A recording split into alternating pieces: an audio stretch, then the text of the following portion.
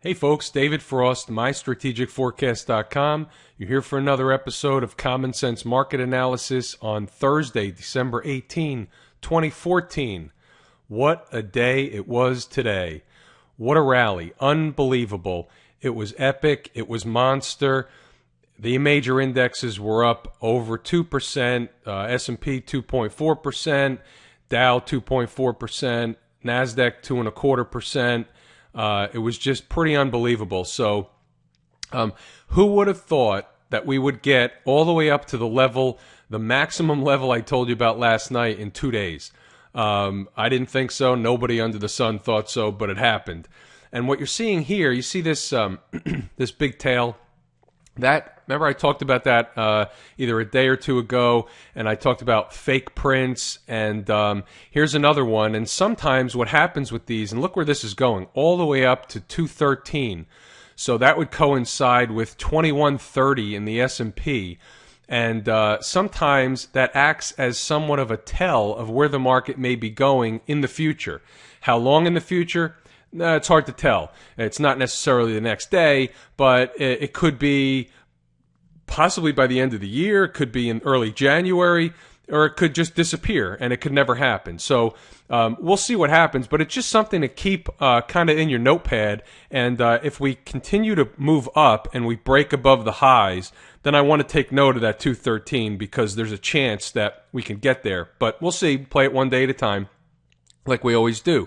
But to get up to this level in 2 trading days, basically, look what happened from the low. Okay, now I remember I told you the low was going to be maximum. I thought would be about 196.72. I think the number was here 196.73, and we came within a stone's throw of that. And then all of a sudden we find ourselves at 207 and change today. That is quite a move. I mean, that's ridiculous, actually. So, nothing moves in a straight line except the last 2 days. So I would expect somewhat of a pullback, not necessarily tomorrow. Tomorrow is options expiration, and you actually have all the asset classes expiring tomorrow, and it's called quadruple witching options expiration. So everything expires. You have stocks, you have indexes, quarterly options, monthly, everything's expiring tomorrow. Weekly options, monthly options. So basically, you're going to have some whipsaw primarily in the beginning of the day and at the end of the day. And what happens tomorrow is, and I don't know this for a fact, but tomorrow you may start higher in the morning, you may pull back, and then you may float around for the remainder of the day and possibly, like we normally do on Friday, push up at the end of the day. Although last Friday was a down Friday, but that was somewhat of an anomaly because we've only had a handful of down Fridays all year long. I'm sure there's less than 10 down Fridays all year long. So that's also something to note. But normally Friday the volume dries up, but you will have some volume in the morning and then some volume at the end of the day, the last half an hour or so. But in between, I would expect just some back and forth choppiness going on, and not much more than that. But next week you'll probably see some choppiness, up and down action, but the volume's going to dry up. And when the volume dries up, the market has a tendency to float higher. So I wouldn't necessarily look for any shorts in this market over in between now and the end of the year. What I would do is I'm going to be looking for stocks that have a good setup to pop higher. I'm not really interested in shorting unless the character of the market changes, but I'm not interested in shorting into the end of the year because of the light volume, the holiday seasonality period, all that stuff that I've been talking about. So that's where we stand on the major markets. Now, we had good volume today. We had 257 million shares. Yesterday was almost 254 million shares. So that's heavy volume. Basically, what you had today was you had some short covering, you had some institutional buying, and then you also had some panic buying, and that coincides with the short covering. So, but what I want to point out is the IWM, which was interesting. The IWM was only up about 1.7% today, and That's less than the S&P, less than the Dow. And remember, I always tell you that the IWM is a leader on the upside, leader on the downside. Now, I'm not suggesting there's downside coming tomorrow or next week or anything like that, anything significant anyway. But what I am saying is it is a little odd that the volume was less than yesterday in the IWM. We had 54 million shares today. And then yesterday we had 70 million shares. That's a big deal. So what I suspect is that we probably will, over the next few days, see somewhat of a pullback to work off some of this now, what seems to be an overbought condition, right? 2 days up like we just had is prime for somewhat of a pullback, but I don't think a big pullback's coming. And by the way, remember I told you this was somewhat of a bullish pattern, all this sideways action going on for the last let's say month and a half. And here you go. You popped up and you took out the high here today and you finished above it. So therefore, I think we're going to at least challenge the 120 area, and then we'll see where we go from there. And if the S&P is going to move higher towards that fake print, then the IWM will certainly move higher also. But we'll play it one day at a time. It's just something to note that the IWM on a day like today was weaker than the S&P and the Dow. So it's just something that I like to put in my notepad and take note of it and see where we go from here. So what else do I have in my notes? All right, let's talk about energy a little bit. You know, the USO, or oil today, crude oil, was it was up in the morning and then it was weak, and a lot of the energy stocks were even down today. And so what that's telling us is that oil probably hasn't found the ultimate low yet that's going to hold for a while. And where that ultimate low can be at this stage of the game, since oil right now is trading south of 55, I believe that we're probably going to see 50, and my number that I've calculated is actually 48. So I wouldn't be surprised to see crude oil go down to $48, and maybe we'll find a low there. We'll see.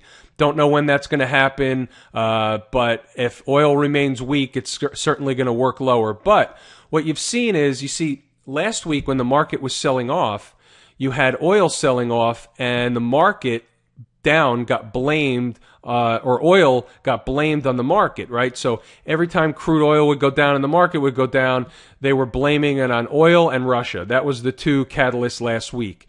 And then now oil is still weak and the market's rallying. So what that's telling you, and what I told you, I think it was last night or the night before, was that 85% of America, okay, wants lower oil prices, okay? You and I benefit from lower oil prices. If you have to fill up your car with gas, it's going to be cheaper as a result of lower oil prices. If you have to heat your home, it's going to be cheaper this winter as a result of lower oil prices.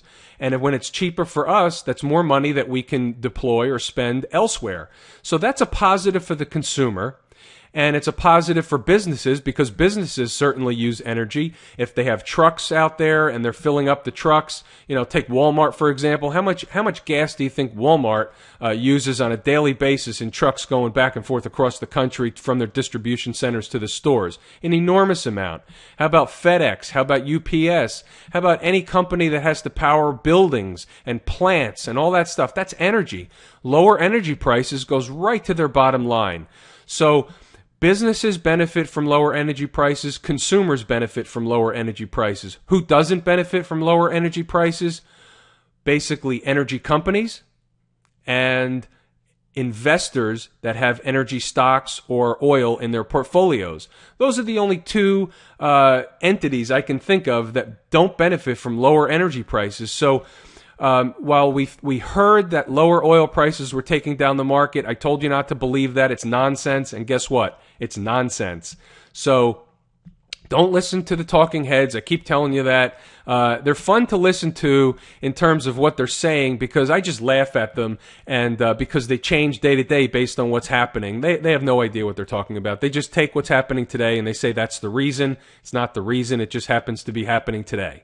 So anyway, so lower oil prices are good for basically almost everybody. However, There are some of these MLPs that we've been discussing and some of the smaller energy exploration companies that have taken out large loans and they became leveraged and they have to pay back those loans.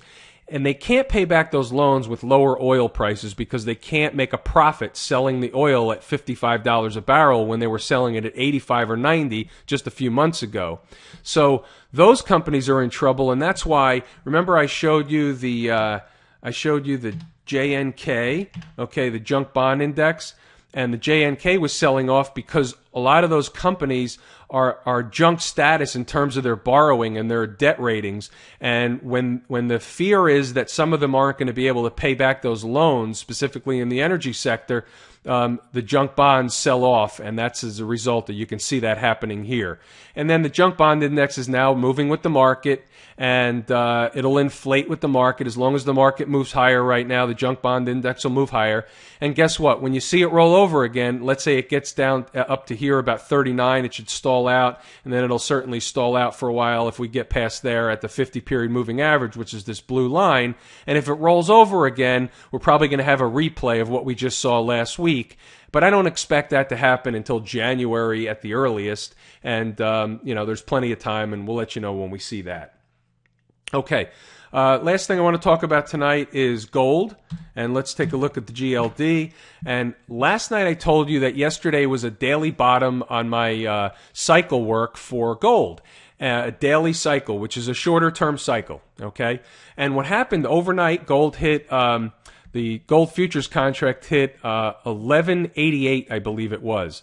And in fact, let me take a look. I'm looking at another chart and another screen. Just give me a second here, and I'm going over to the daily chart, and I just want to get the number. Since I mentioned it, I want to make sure I'm right.